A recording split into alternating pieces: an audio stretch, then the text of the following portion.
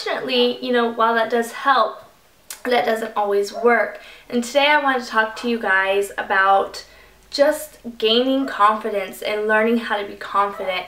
And I can sit here and tell you guys honestly that I have not always been confident. I mean, even now I have days where I just feel down about myself, but those are very few and far between because I've constantly worked on myself. My cat is being ninja down here.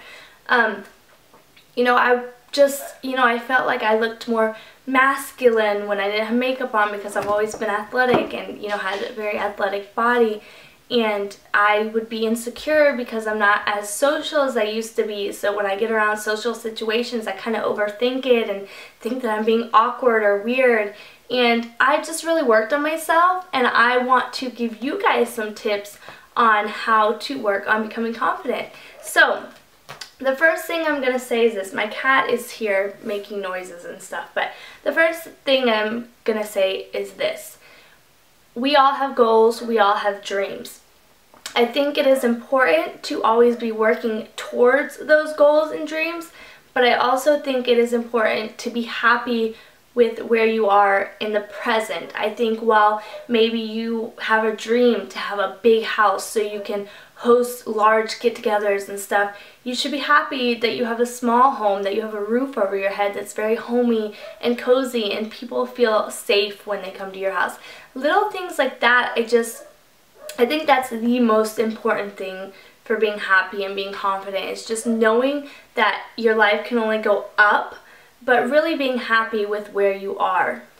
Now, this is what I'm going to start like with 5 steps on how to be confident. And the first one is going to be always talk positive to yourself. Any of that negativity, throw it out the window. Stop. Stop right now. Look at me and listen to what I'm going to say.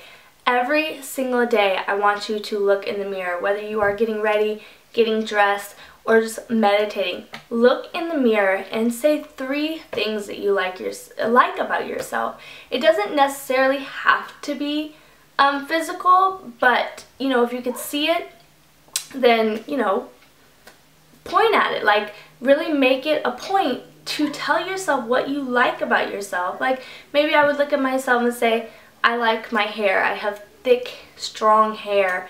I like my eyebrows. I hear that I have nice, thick eyebrows. I don't know, just every day, 3 things that you like about yourself. Say that to yourself. And then also, turn anything negative that you say about yourself and make it a positive. Like, for instance, for me, I'm going to be putting it out on camera and really pointing out what I always thought was a flaw. I have a crooked chin. Like, my chin leans more to one side than the other, and not only that, I have a very, you know, dominant, prominent chin. It is there, and I get picked on for it. I get called that people say I have the Jay Leno chin, whatever. And growing up, I was always really self-conscious about that, and I would take photos in a way that kind of lessened the appearance of it. But now I embrace it. I'm like, it makes me who I am. Like, I'm beautiful, I'm good with it, and if I'm happy with it, I don't care what anybody else thinks. So anything you want to say negative about yourself, find some way to turn it into a positive, and you'll start seeing the positive a little more than the negative. Also, do something for yourself every single day. Something that makes you happy, something that is you time. And I know it doesn't have to be anything crazy. I'm not saying go out every day and get a pedicure or go out every day and have a massage. For me, the thing that makes me happy and puts me in a good headspace is taking a long shower. And I know that's probably horrible, but that's my time to have my husband with the kids, and I just get to be there, you know, taking care of myself and washing my face really well and washing my hair really well and shaving, and it's just my relaxation time. As well as when I'm cooking in the kitchen, I'll put my iPad on a coffee bin and I will put on YouTube and watch that. That's me time. That makes me happy. Next, surround yourself with positive people. I did a post about this on Facebook last night. I cannot say enough what a big difference this makes. If you are constantly you know, hanging out or following on Facebook, Twitter, Instagram, whatever, people that are just negative and constantly saying negative things about other people, negative things about themselves, you are who you hang out with. Like, when you are a negative person, you're going to attract negative people and people that are very self-conscious.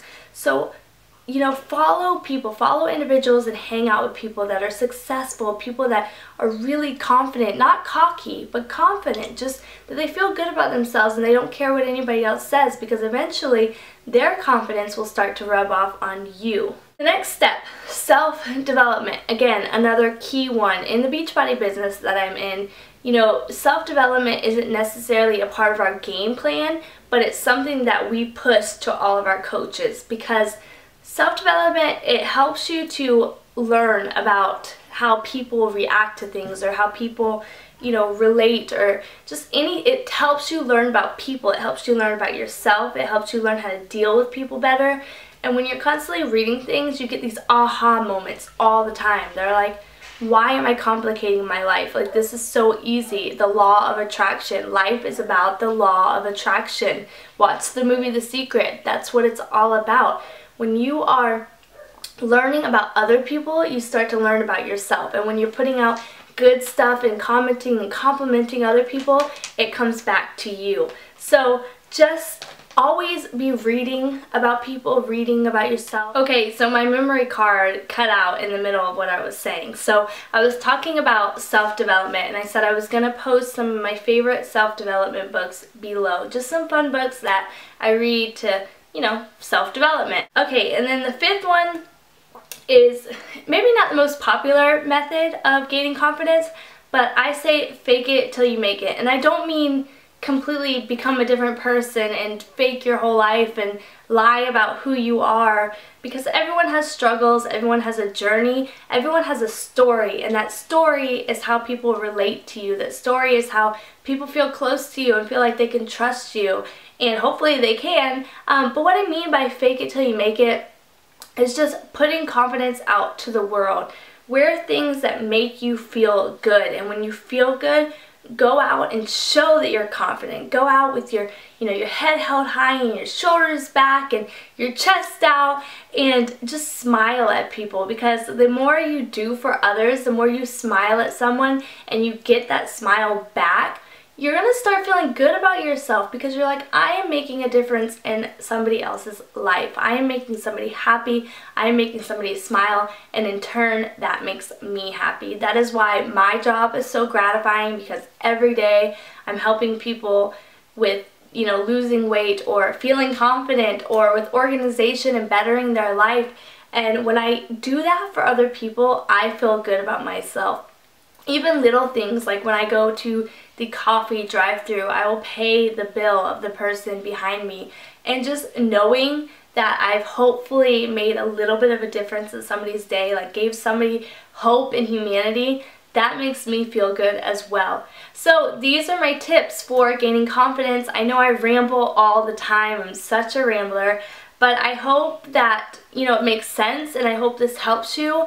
And I just want to tell you that everybody is beautiful in their own way. No matter what anybody tells you, everybody has something that makes them special and that makes them unique.